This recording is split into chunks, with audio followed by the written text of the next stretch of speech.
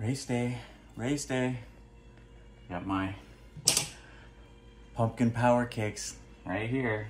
I want to do this thing.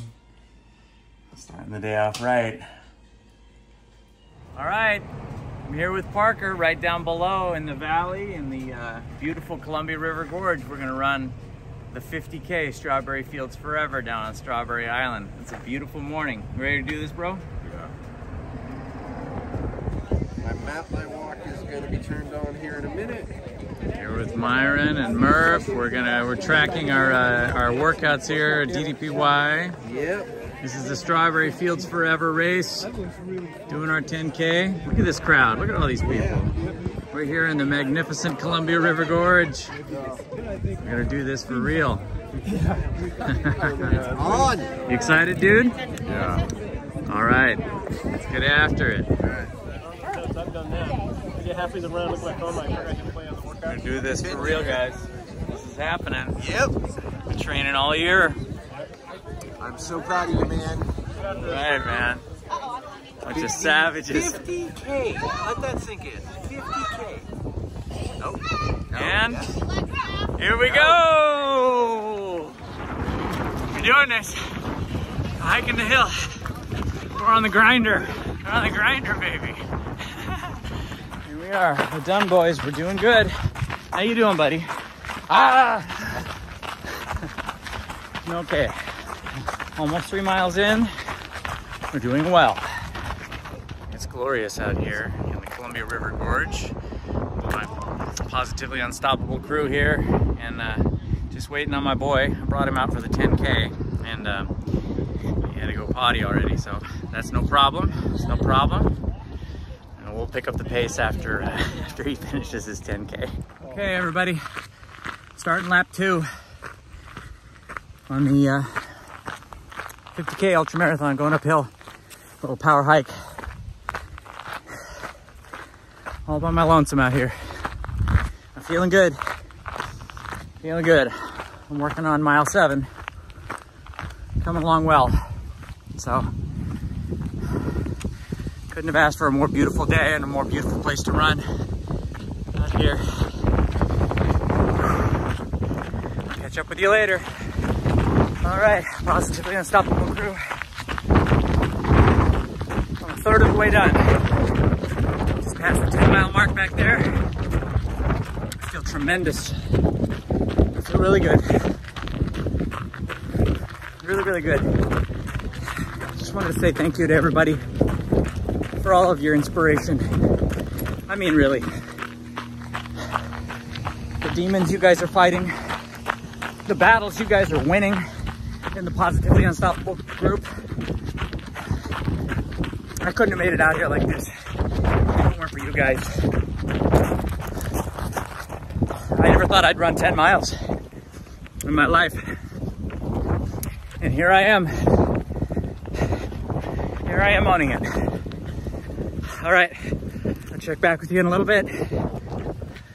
Hey, Positively Unstoppable crew.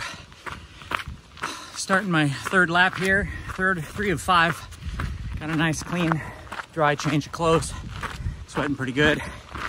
My family and Murph and Myron, they're cheering me on. Boy, nothing gets you pumped up like people supporting you. I lost my mom in December. Some of you might remember my Y video. I got a pink wristband in support of people surviving breast cancer at my first half marathon last year. And I wore it in support of my mom, who was a breast cancer survivor, but she ended up dying of cancer in December. But I lost it at work on the railroad. And it really bummed me out because I miss her, and that kind of brought me closer to her after she was gone. And I got off the train a few months ago in a usual spot that I stop to change crews. And I found it months after I lost it. My mom brought it back to me. And today, I got a little urn with my mom's ashes in the back of my pack. she's with me. Her tenacity, her fortitude, her ability to face down her own mortality and be unstoppable, even in the face of her own death. That's my why. That was my why to come out here and do this for myself, to prove to myself that I could be just as tough as her. And now she's with me. I'll check back in with you guys in a little bit. Stay unstoppable.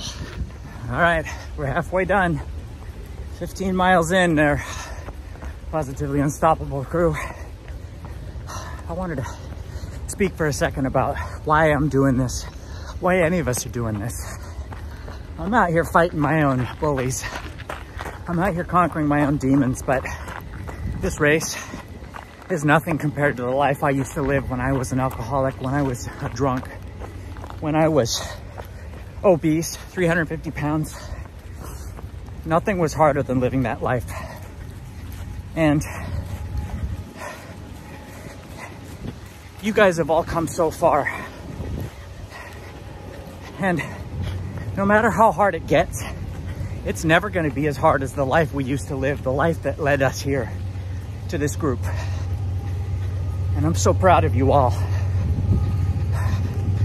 And I get to celebrate all my training here in the Columbia River Gorge. Isn't this glorious?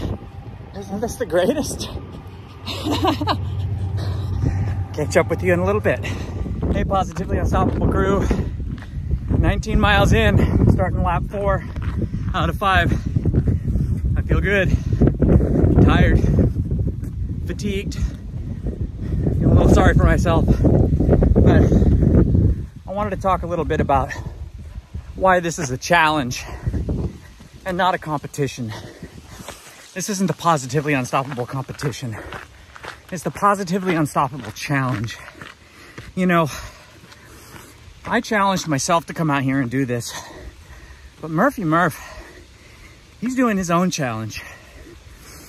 And he came out here, took his own time to come out here and run some of this race to support me. And next Saturday, I'm gonna go out and I'm gonna run an obstacle course race with him too. And Myron, well, hey, that man's already a champion. And he drove all the way from Gig Harbor down here. Hours and hours this morning to be here with us. He's a 2022 Positively Unstoppable champion. You know, we're a tribe. We're a family, you guys. That's what makes this great. We're not in competition. We back each other up. And nothing could have said that more to me than my friends coming out here and sharing this with me today. You know, Myron and Murph, it means a lot to me that you guys came out here and did this together with me. And even more, somebody who's already achieved such a high bar for themselves to come out and to help those of us below to come up and achieve what we have to achieve. I'm up at the summit. Gosh, what a beautiful day. All right, I'll check back with you guys in a little bit. Stay tough. I'm back, folks. I'm past 21 miles now. It's further than I've ever run in my whole life. Everything that happens now is a toss-up. Who knows? Might keel over. Uncharted territory. When I ran my first 5K 12 years ago, I quit halfway through. And they had roped off the streets of Portland, Oregon for the race. And when I walked back to my family, I had to walk down a street, a city street that had no cars and no people. Everybody was cheering at the parade route. It was only a 5K. It was a dark place. And I've come a long way since then. But I had hills to climb in my life. I had demons to battle. And I had bullies to fight. And I'm breaking my own records today.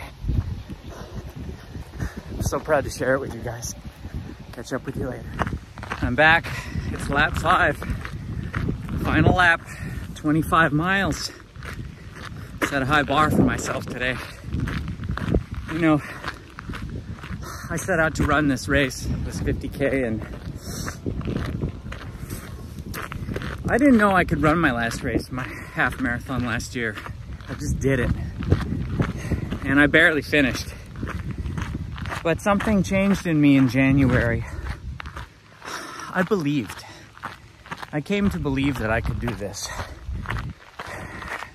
Then all I had to do was train. I've never doubted that I couldn't do this race, even though my knee hurts and it's giving me trouble. But I think that's why Arthur Borman's video resonates with us so much, is because he said, I can do this. He was a broken man that said, I can do this. And things changed for me when I started believing. When I stopped dreaming and I started believing. And that was all it took. Then came the hard part where I had to do the work. But that's okay, because I've had this community to help me every step of the way.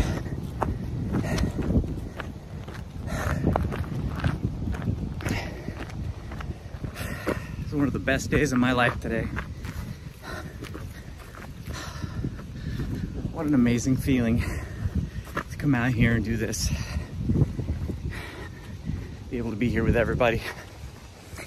All right, I'll catch you back in a few miles. I'm back, folks. 27 miles. I never thought my first marathon would pass by me so unceremoniously back there. Didn't even realize it happened. I remember how good I felt when I got my first 100,000K t-shirt 4 years ago. I was proud of that. The proudest moment of my life, when I was 16, I was made fun of a lot because I like to sing and dance and sing show tunes. And I got cast in a high school musical of Fiddler on the Roof. My dad, who came out to cheer me on here at the race today, he came to see me every single night, every show. And one night he even bought out 2 full rows of seats. That meant the world to me. I've had such cheerleaders in my life. I never thought I would have so many come and be with me today while I take this challenge on. Every step I take is a broken record. Every step I take is a personal best. It feels so good to be alive. It feels good to have people believe in me. I believe in you guys too. I'll catch up with you in a few miles. Kenny's on his last lap. The pit crew is resting. Yeah. Go Kenny. Go Kenny. Woo! Well, I'm on my last mile, hiking up that last hill. 30 miles so far. I've almost made it. I'm hurting. I'm not gonna lie, I am hurting. I have seldom experienced this level of suffering, but I wanted to leave everybody with a little thought that I've had about how thankful I am to have been part of this group this year, watching everybody grow, watch everybody conquer their own challenges. In Mozart's Requiem, in Latin, they say, Confutatis maledictis, flammis acribus addictis, voca me benedictis. And what that means is, when the accused stand confounded and condemned to flames of woe, call me among the blessed. And today you can call me blessed. I am blessed to have come this far, blessed that everybody has reached out to me and congratulated me and encouraged me. This is a dream come true. I'd like to say thank you to Dallas, to Dr. Tom Wallant, Pat McDermott, Nadia, everybody. I feel like I'm a hero in a movie today. I feel like I'm on top of the world. I'm almost at the top, and then it's just a short jog down across the finish line. So I'll see you folks there. Stay hungry, everybody. Thank you. Hey, way to go, Kenny. Way to go. Rock stars, all of you, rock stars. Yay!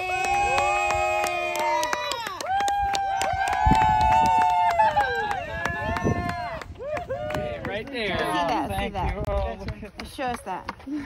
Yay! Good on you. You did it, brother.